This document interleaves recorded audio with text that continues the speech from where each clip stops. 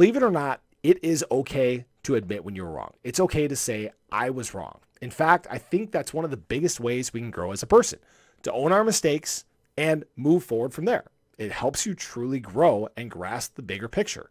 And right now with Cardano, people are starting to do that. You know, Cardano's had a lot of bad publicity for a very long time. People said that it wasn't getting much use and it wasn't really doing anything and it wasn't very operable.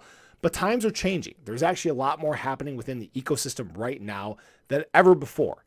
And people are starting to take notice. In fact, one person who was not a big fan of Cardano not that long ago has in fact boarded the Cardano train and it is leaving the station. Now, who I'm talking about is none other than Mark Cuban. Everybody's probably familiar with him, owner of the Dallas Mavericks, billionaire. He last year went as far to say that Dogecoin had more utility than Cardano, which at the time really didn't make much sense to me, okay? But he has now actually become an early investor in a startup called Book.io, which is in fact launched on Cardano. Now, not only is he a VC, an early investor when it comes to this project, but he's offering invaluable advice and help the firm generate connections as well.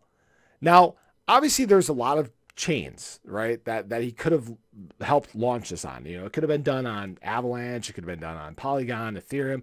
There's tons of options out there. But specifically, Cardano was chosen. And it's probably because of the developments that are taking place. Right now, Cardano is working on something big. It's working on interoperability, scalability. It's working on cheap fees. It's trying to become the chain for all of crypto to help connect the unconnected, get the people into crypto that aren't currently in, and be able to do it at a scalable rate, right? Be able to handle that influx of people. Because right now, obviously, the world is at a very low percentage of people that actually use crypto. We're in that 4 to 5% range.